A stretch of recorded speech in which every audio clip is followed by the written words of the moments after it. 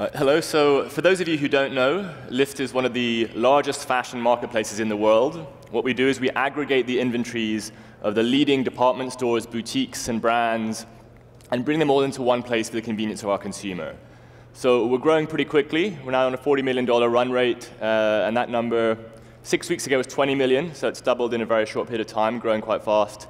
And our consumer is largely in the States. So many people think we're an American business, but we're actually based here in London. And there's not much that London does that is truly top of class in consumer web, but fashion is one of those things. More billions of dollars have been created in online fashion businesses here in London than anywhere else in the world, so we're very, very happy to be here. Here's a visualization of what we do. So right now, the world of fashion is super fragmented across all these department stores and brands that I mentioned. The first thing we do is we bring them together for the benefit of the consumer, and then uniquely, we try to create this personalized shopping experience for each one of our millions of shoppers. And we do that primarily using a social curation model. So it's a little bit like Twitter. She will come on, she'll follow her favorite brands, favorite stores, some magazines and bloggers. And then on top of that, we overlay some recommendation algorithms. So to use like a real world analogy, it's a bit like having a boutique that only I'm allowed into that has just the items that I'm going to be interested in the front. And as I go to look in the stock room, there is every item that's available to buy in the world of online fashion.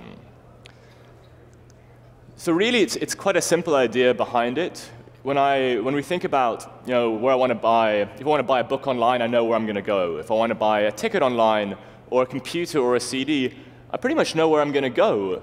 But in fashion, that destination has not been built yet. It still is super fragmented. And we believe that when we look at the winners of each of the biggest categories in e-commerce, it's data companies that really become the key players. And the reason for that is fairly simple. The consumers have this amazing selection, and then again, with our particular service, we do give her that personalized experience. The brands can get more customers and they get these analytics, and in the fashion industry, that's very important. A lot of the brands very keen to understand who the consumer is, what she's buying, what products are doing well in their sort of competitive landscape. And then for us, it's an incredibly simple business model. We obviously don't go anywhere near a product, nor will we ever do that. We simply take a commission on all sales. So while it's a very simple business model, it's actually incredibly complex to do that. The fashion world, for the most part, is unfortunately quite technophobic. They don't really know what APIs are, although that's changing slowly. So we have to effectively have integrations with all of these stores and update our inventory in real time, which is sort of millions of data points. And the complexity is really why we are such a data-driven team. So we're about 40 people. You can see a third of us are data scientists and data engineers, people with PhDs from Google, Bloomberg, et cetera. This is a very different makeup from what a normal e-commerce business would be, because for every warehouse full of products run by operations and logistics people that our partners might have, we have servers full of rich real-time data that need to be managed in a serious way.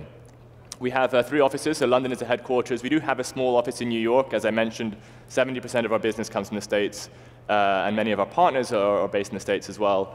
And we also have an engineering team in Slovenia. My co-founder is Slovenian, and that's the sort of reason behind that. So to dig into the experience a little bit more, consumers can browse the entire world of online fashion in one place. So if you're looking for a very specific item or even a type of item, she's better off finding it on Lyst than anywhere else.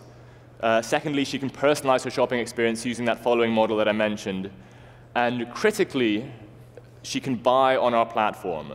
So this is historically, we were an affiliate model where we're redirecting, but in the summer, and in the US only, we launched our universal checkout. So now, for the first time ever in fashion, consumers can add 10 things that they like from 5 of their favorite stores, buy in a single step, on the web, on the mobile, and that's profoundly changing our business. So I think the fashion industry was looking for this for a number of years. The consumers were very keen for it, and finally, we now have, as one of the newspapers put it, this one cart to rule them all. It's profoundly changed 3 things for us. We're taking a slightly higher commission from our partners, so we're into double-digit commission. We have a much higher conversion rate because it's so much easier to buy. And then thirdly, it's that loyalty, that repeat rate, because people can come and have a much closer relationship with you. So here's a closer look at some of the growth that we're seeing. I think this number is a little bit out of date. We'll be well into $10 million, over $10 million GMV this quarter.